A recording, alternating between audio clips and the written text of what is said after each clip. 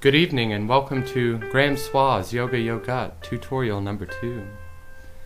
Now in case you didn't notice the birthday music, we are taking a little break from yoga today to make a special announcement and to celebrate a special someone's birthday. Now who is that birthday for? 1, 2, 3.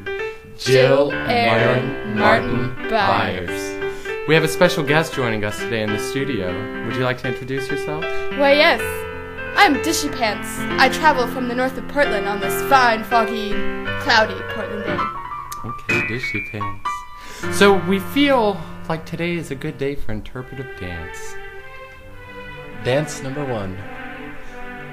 This is the personality, one side of Jill Aaron Martin Byers. Very sweet. Much of the reasons why deep down in the hearts of her children are very sweet. It's because of her motherly love. When she's alone on her couch by herself, feeding, playing, or making her children go to sleep. Happy birthday to you, Jill. Happy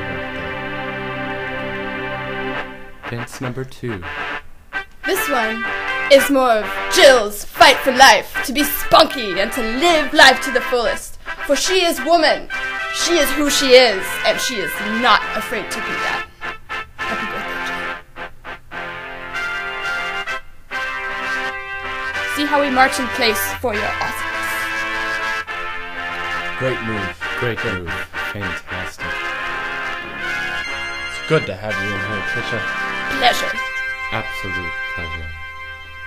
This next move is to represent Jill's ability to tell women who make comments out of line at a grocery store to mind their own business, or shut up, as it might be said. It goes to a strong, out-voiced person. And I understand that that does not make sense in context with the music we're listening to, but that is the art of interpretive dance. Interpretive dance. Rock and roll. Happy birthday to you. Happy birthday to you. Happy birthday. Happy birthday to you. Happy birthday to you.